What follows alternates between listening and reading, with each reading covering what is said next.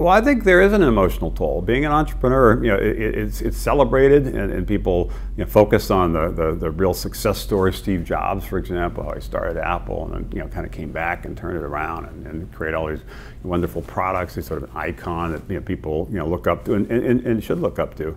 But the reality is, for most entrepreneurs, it's actually a tough journey, and some do succeed, many try and fail. This is part of the process of startups, part of the process of being an entrepreneur. Even the ones who end up being successful, usually it's a circuitous path. Even with AOL, it really, it took us more than a decade before we finally got traction.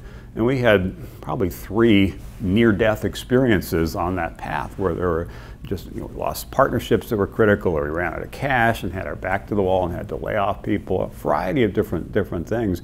And that's pretty common, that we stuck with it. We had passion about the idea of getting America online, and we persevered and just figured out when there was an impediment, when there was sort of something in the way blocking our progress, how to either kind of climb over that wall or come around the wall or just figure out a way to knock the wall down. That's what entrepreneurs do.